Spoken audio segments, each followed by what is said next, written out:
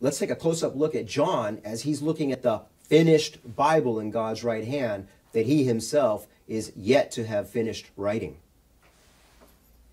I got another shocker for you. Yeah, I'm excited to see this one. The Apostle John saw this perfect Bible in heaven that was manifesting on earth through seed, growth, and maturity. It had 7 seals that no man could open. Jesus took the book out of the Father's hand to open it, as he is the only one who can open it. Revelation 5, 5, and 7. Jesus is the only one who can open any of the Bible to a man, or reveal to you that the Father's word is finished in the King James Bible. Then opened he their understanding, that they might understand the Scriptures. Luke 24, 45. This verse is from the Road to Emmaus episode, where the disciples were confused about the Scriptures and Jesus' apparent end at the cross. Jesus returned to them on the day he rose from the dead to ensure them he was not stuck in time, but perfected, or was of the matured version of the same Jesus they originally knew. He revealed this to them by the Scriptures, the Bible. Total cliffhanger, you left me on there. Amazing. Give me more about how it's possible that John experienced, right? He's taking a part in a Bible that he hasn't actually written his part for yet. Right. He's looking at the finished Bible that he is yet to contribute writing the book of Revelation in. Okay. And that is just another paradox, but it's truth. We don't want to limit God. When God shows us things, we really want to let him show us things. Wait, so this is blowing my mind, actually. John the Revelator is seeing a book in the right hand, and the book is the finished Bible, King James Bible. 66 books. Yes, of the canon. Of the canon. But he's seeing it, and he has yet still to write the book of Revelation. So he's really seeing what is to come, but it's already there. Correct. Now, that's a paradox. Yeah. That's what it said in Revelation. That's what it said. The things which were, which are, and are to come. That's right. Wow. But if you think that's bizarre, take a look at verse 5. Because John gets comforted, that's the John who is in process, by the John who is perfect. Revelation 5:5. And one of the elders saith unto me, Weep not. Behold, the Lion of the tribe of Judah, the Root of David, hath prevailed to open the book and to loose the 7 seals thereof. John is weeping, and one of the elders from around the throne comforts John. This is the perfected John, comforting the John in process, even as the finished Bible in the right hand is yet to have the book of Revelation written by John himself in it. After all, look at what Jesus said to John in Matthew 19:28.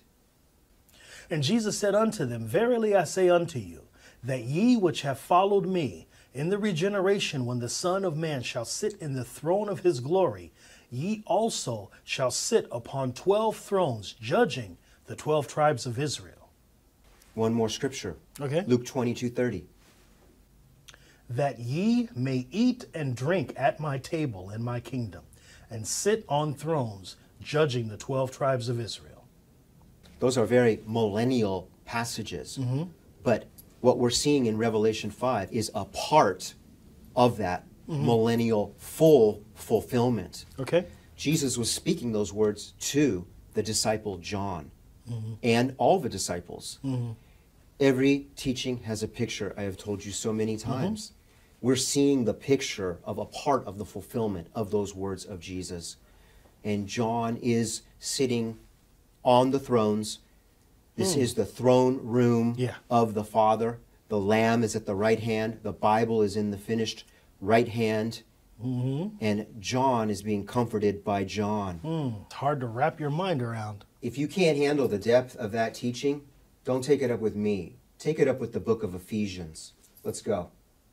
Ephesians chapter 1, verse 20. Which he wrought in Christ when he raised him from the dead and set him at his own right hand in the heavenly places. Ephesians 2:6. And hath raised us up together and made us sit together in heavenly places in Christ Jesus. In Ephesians 1:20, you had Jesus at the right hand of the Father. That's what we see in Revelation 5. Right.